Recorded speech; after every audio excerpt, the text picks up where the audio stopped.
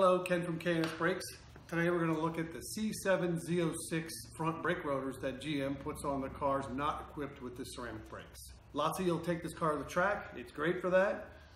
These front rotors and front brakes in these cars obviously will take quite a bit of abuse for track driving.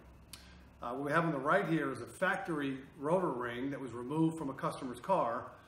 And what you can see is the rotor didn't do so well. There's a crack all the way through the rotor ring here, which I think is pretty premature because overall there's not a ton of cracking on the rotor altogether.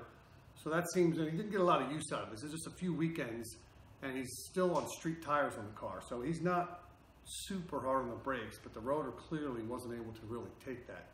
Now you see a little pad smear as well. So in general, the brakes didn't do fantastic, but we see a significant amount of cracking originating from the edges of the slots, pretty deep, and it's in this case got to the edge of the rotor, which means it's no longer any good. So what the customer decided and what we have for him is a DBA replacement rotor ring that works with the GM rotor hat.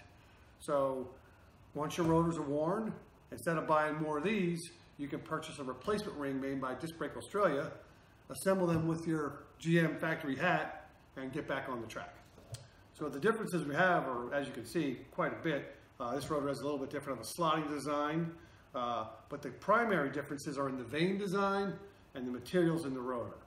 Now the GM rotor in this case, made for the Brembo setup, is a pillar vane rotor, and I think we weigh in at about 20 pounds. That's a non-directional rotor, and that's what they sell you for with the car.